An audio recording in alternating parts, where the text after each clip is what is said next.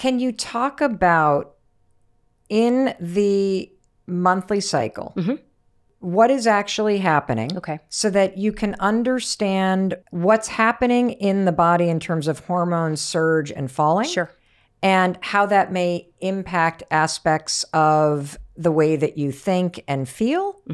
How is estrogen helping your body and your organ system run in the most optimal way? You know, the first day you bleed is day 1 of your cycle. So that's your shedding and starting over. So in those first 14 days, we call that the follicular phase. So that's when our follicles, which are the little sacs that our eggs sit in, start saying, okay, one of us is going to win. So 100, 200 of them are like, it's a race. Let's go. Let me just ask. So you said it was the first day of your period? Yeah, the first day of your bleeding is considered day 1 of your menstrual cycle. Okay. And as the old is going out, the hormones are starting to, the brain's like, our estrogen's low. Let's go. Okay, so then day 1, while the period starts. That whole process begins. The brain is like starting, the hypothalamus sends the signal to the pituitary. The pituitary starts increasing the level of those LH and FSH, and the ovaries are like, okay, now the uterus is shedding, cleaning out, let's get ready.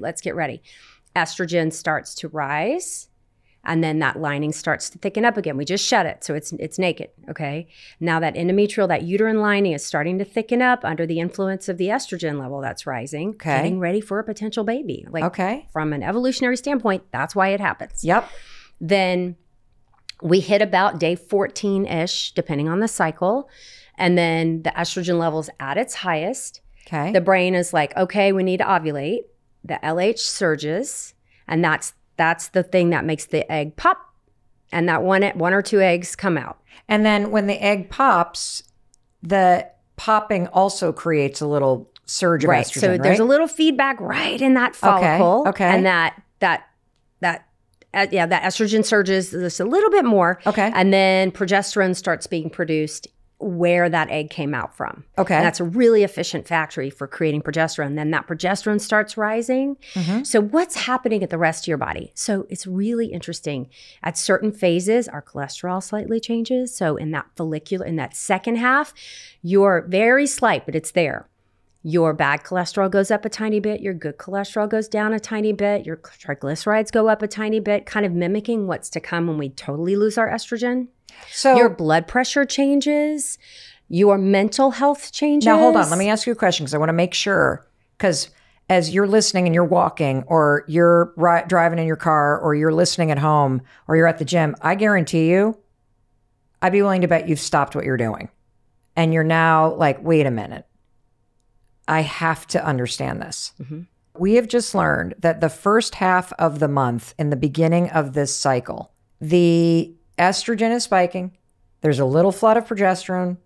And then in the bottom half of the month, estrogen tanks, progesterone rises. So you've now got this estrogen deficiency. Well, not zero. Okay. Menopause is 0. But still, it's I'm a saying lot lower. So I want you to pay attention to what Dr. Haver is about to explain to you. Your body has been experiencing mild symptoms of this for your entire life. But this is the symptoms of a drop of estrogen. And so in the second half of this month and this cycle, as the estrogen starts to decline, what happens in your body? So we have some women suffer horribly from it, but we have premenstrual dysphoric disorder, PMDD, bloating, swelling. Now, we think the bloating and swelling is from the really high progesterone levels.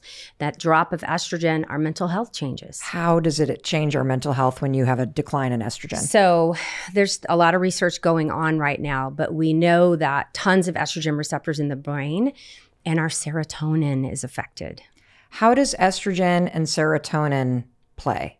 So it looks like when your estrogen levels are optimal, at a nice, healthy level, we have really efficient serotonin and norepinephrine. So those are 2 key hormones that we see in depression, right? They're low in women who are depressed. Okay. And so for women who are sensitive to it, that we're seeing the PMS, the PMDD, those women tend to do okay on a SSRI for a short term. They only take it 2 weeks out of the month, or some of them like to take it every month. But it really is from that estrogen decline. We see menstrual migraine headaches, some women with a declining estrogen. The blood vessels will slightly squeeze in certain areas of the brain, which will trigger a migraine headache. And so... Wait a minute. So migraine headaches? There's menstrual migraines. And you also can feel a slump in terms of depressive symptoms or anxious symptoms because of the decrease in estrogen? That's what we think. And I would imagine brain fog, ADHD, all of these other neurodivergent kind of issues that people might have also then see an impact from the decline in estrogen? There's a definite pickup, worsening with people with known ADHD through the menopause transition, perimenopause into menopause. And we don't really know if it's a new diagnosis of ADHD or she was kind of making it until perimenopause. And then, because it's a spectrum. Yeah. And then all of a sudden, her resilience against this has stopped because she's lost her estrogen, her progesterone, testosterone, however that fits in for her. And all of a sudden, she's now so symptomatic. And at the time in her life that she needs those facilities to be functioning at all levels. Career women are having to leave their jobs. We're seeing, massive economic impact from this in the workforce. And, what I love about the fact that people are researching this is that knowing that it's a neurodivergent condition and that there are estrogen receptors in the brain that, as we are learning from you, have a very close connection also to serotonin, and I call it neuroadrenaline because I can't say the nephrephrine one. Norepinephrine. Yes, I can't say that.